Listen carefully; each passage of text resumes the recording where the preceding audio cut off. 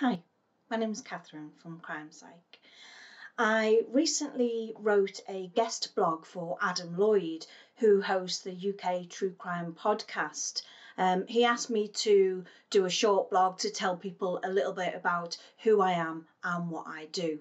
So I called the blog I Swap My Motorbike for a Keyboard. And just to introduce myself to those of you who don't know me, we'll get the formal bit done and out of the way first. My name is Dr. Catherine Hughes. I am an investigative psychologist, which is really difficult to say, which is also known as a criminal psychologist.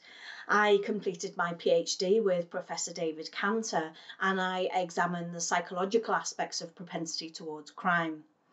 I worked with Professor Cantor from around 2005 onwards, and I've worked on numerous projects. And so I decided once I'd completed my PhD to set up this business because I wanted to share my knowledge with the world. I also wanted to make aspects of criminal psychology easily available to people in general without the hefty price tag of years at university. Okay, so as far as true crime goes, my sister thinks I am a sicko, as I'm sure some of your friends do.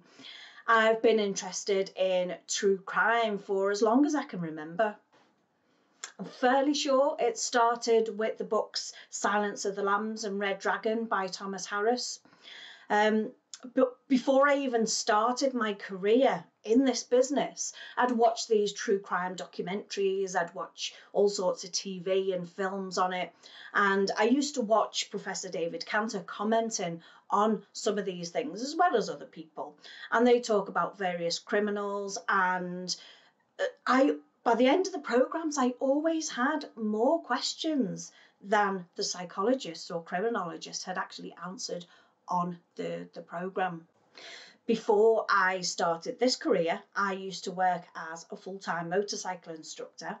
I had a motorcycle accident in 2001-ish, I think, which resulted in me having a spine fusion, and I could hardly walk, so I couldn't do that job anymore. I couldn't ride bikes every day.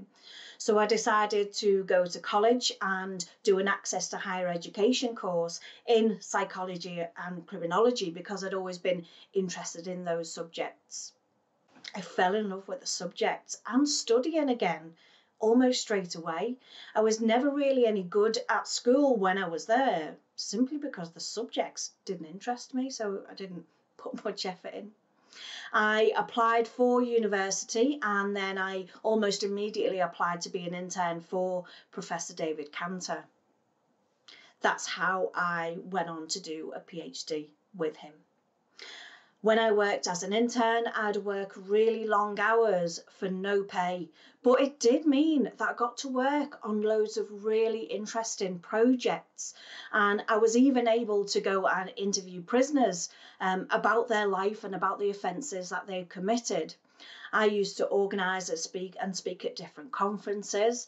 I researched numerous subjects within criminal psych and investigative psychology.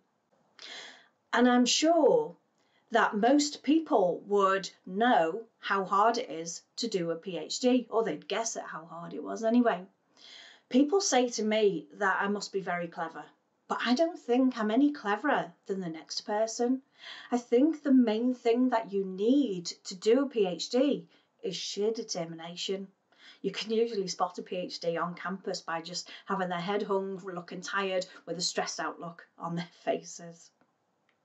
I did feel a bit old starting a PhD with all these 20-something-year-olds, and I was at about 38, I think. And I had to balance education with a home life, being a single mum. I can honestly say I have no idea how I got through that PhD. I had several more spinal operations. My eldest son was almost successful in committing suicide.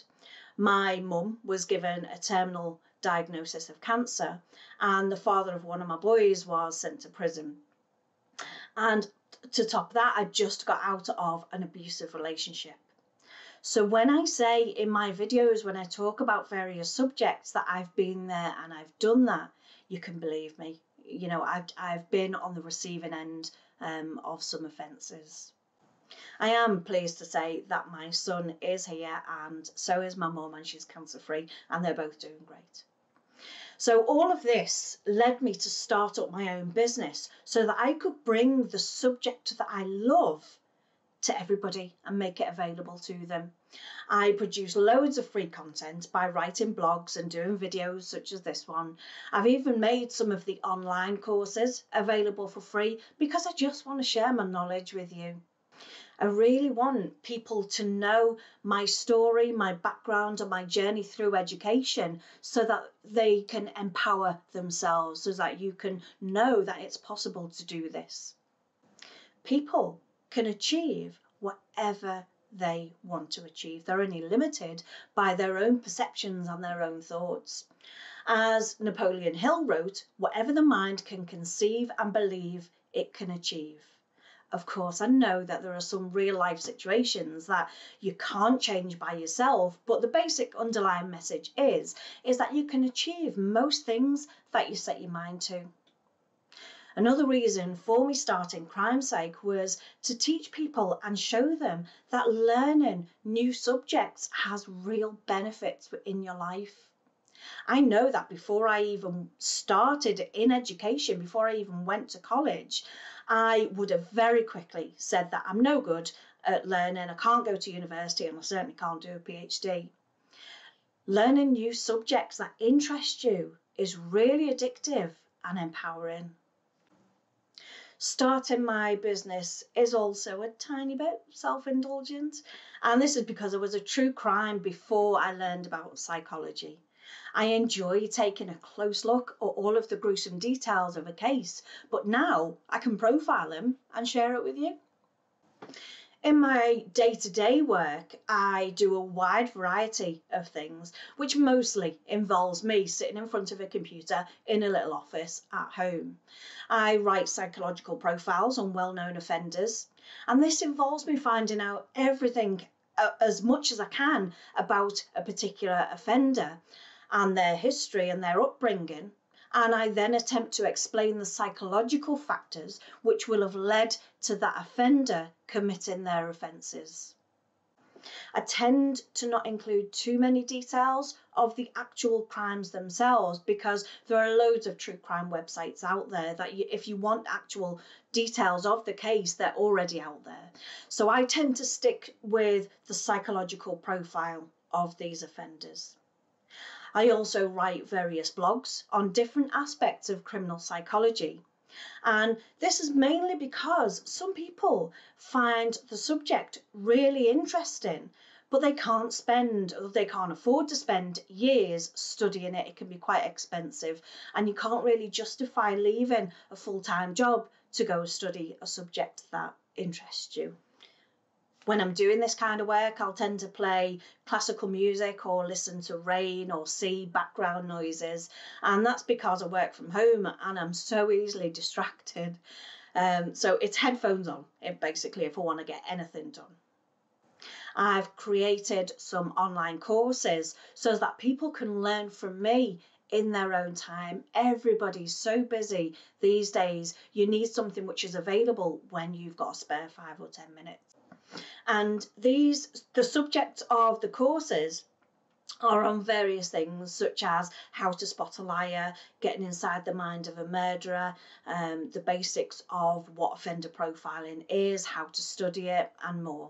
So some of these are free because I wanted everybody to have the opportunity to learn, and not everybody can afford to pay for that privilege. I've also been on a couple of true crime podcasts as a guest. When people listen to podcasts about true crime, they'll find it fascinating to hear about all of the details of the crime, but in the back of their mind, they may be questioning or wondering, how could a person commit such violent and abhorrent crimes? I love talking about criminal psychology, so I really enjoy being invited on these.